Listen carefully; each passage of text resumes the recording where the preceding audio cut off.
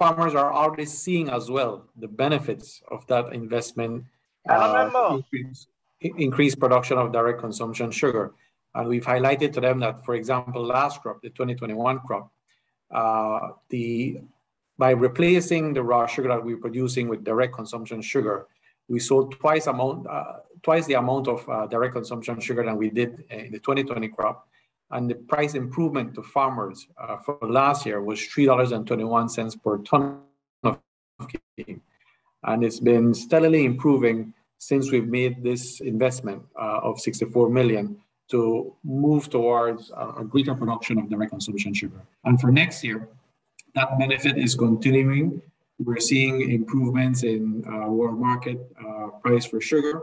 We're also bringing in the benefits of the transition to Big Creek, so seeing lower ocean freight savings. And that is resulting in an improvement in the price for cane. Compared to last year, the first cane price estimate last year was $43.86. This year is $50.62. What that will result to is that the first payment that is going to be made to farmers for this upcoming crop will increase from $36.40 to $40.50.